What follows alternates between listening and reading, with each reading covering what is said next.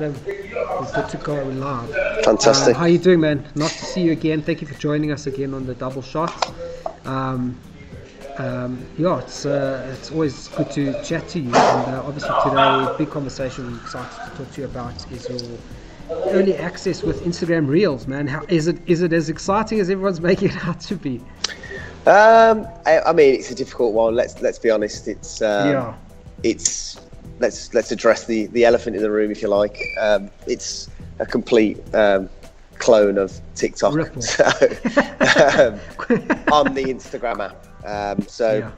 We've had some fun playing around with it, and I think, you know, as sort of like social media marketeers, with any new feature or any new platform or any new update release, we're always sort of all over it. So we've had a play around with it, and it's very, very similar.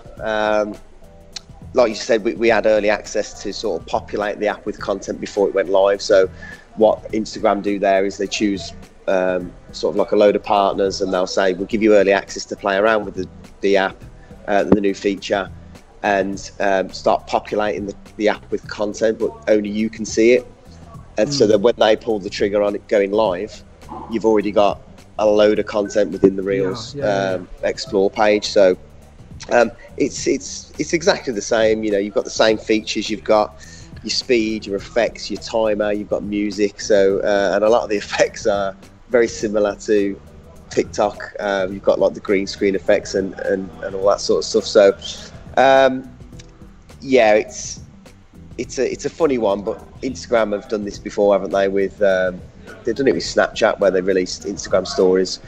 That was a success. They've done IGTV, which some people say it was kind of a rival to YouTube. Definitely didn't get anywhere near rivaling YouTube, but I think still has success. We see success through IGTV, but we've had a play around, and yeah, it's fun. But is it going to be able to replicate, I don't know, the culture that TikTok has? I don't know. But there's a lot of things to talk about, isn't there? You know, look at politically where TikTok is. It's funny. It's funny you say politically. I've got on my questions there. I've got actually one of the questions is politics, but I mean, I think so.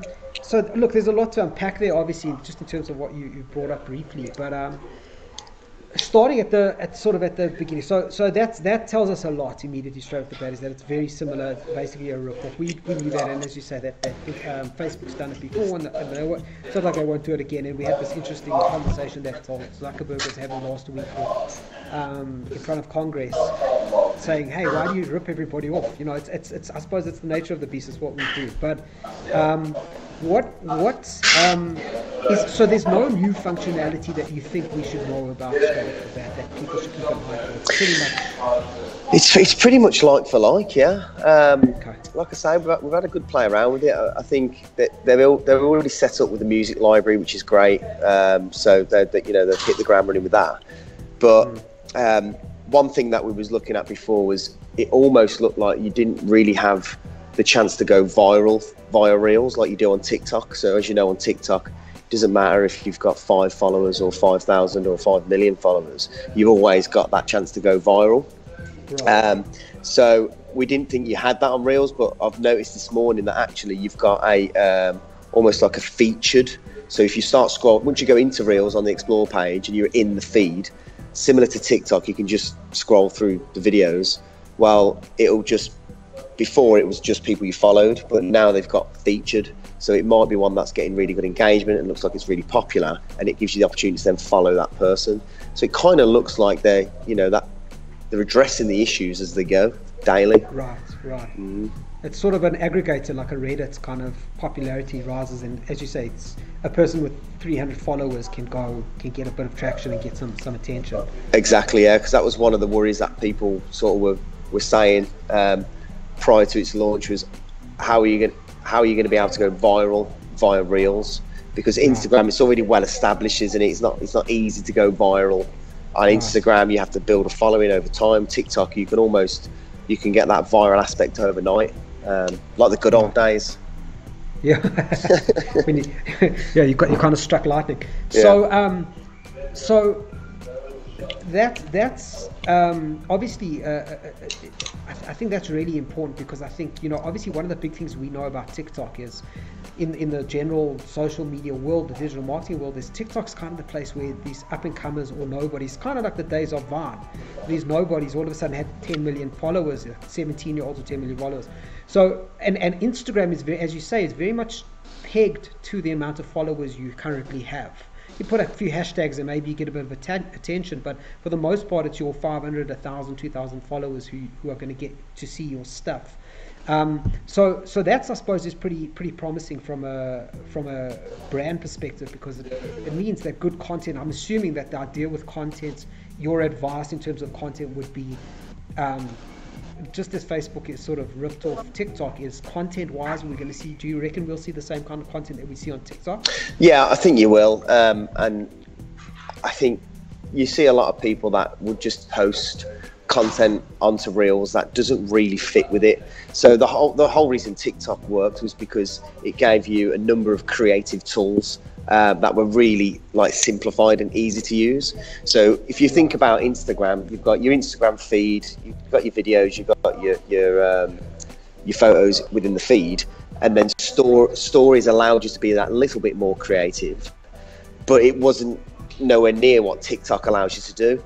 So now they're doing that. I think you will see a lot of people being a lot more creative now they've got the tools to do it.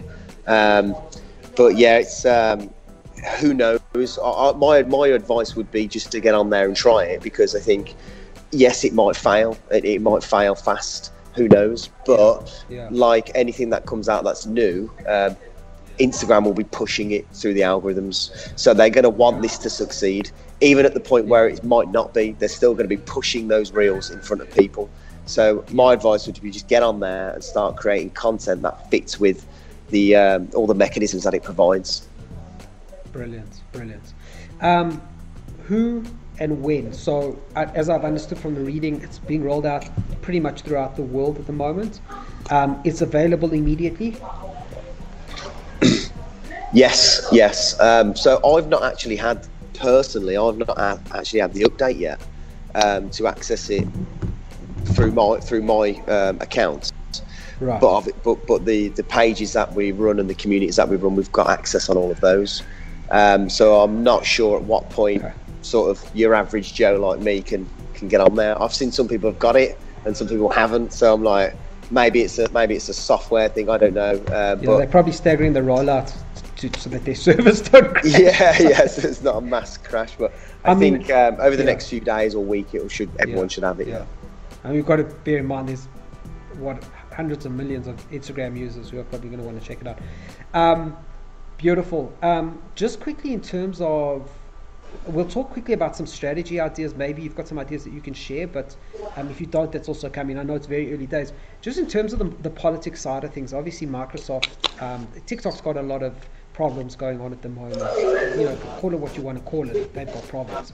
You know, Trump's after them, America's ready to ban them. You're seeing, I think what's really seeing from a grassroots perspective, you're seeing a lot of TikTok, big people on TikTok and small people on TikTok who are putting in their posts, hey, please follow me on this alternative platform just in case TikTok disappears.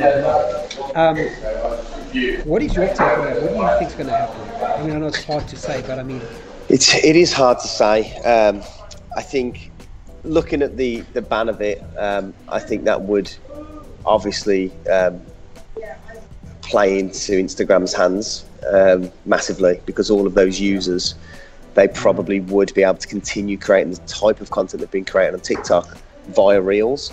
I just think you'll see, a few 100 million users just migrate straight into Reels and start creating that type of content there. Where does it leave TikTok? I think TikTok is that big that I can't see it going away or disappearing. And I think the problem that Instagram might have is capturing that really young audience. So you've got like a really young audience on TikTok. And although that has sort of spread out now to people sort of my age and above, ultimately those people are really going to want to go on Instagram and post on Instagram, because there's a reason they're not really active on there now. It's because TikTok's where they want to be. The mom and dads are on Instagram, so they tend to swerve.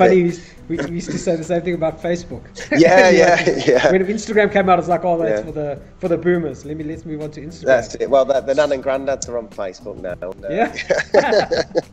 Granddads and family meetups. Yeah, no, I feel you. So, I mean, the obvious move is straight away to Reels, which I think that as you say, would be. It's a pretty intuitive guess, I think.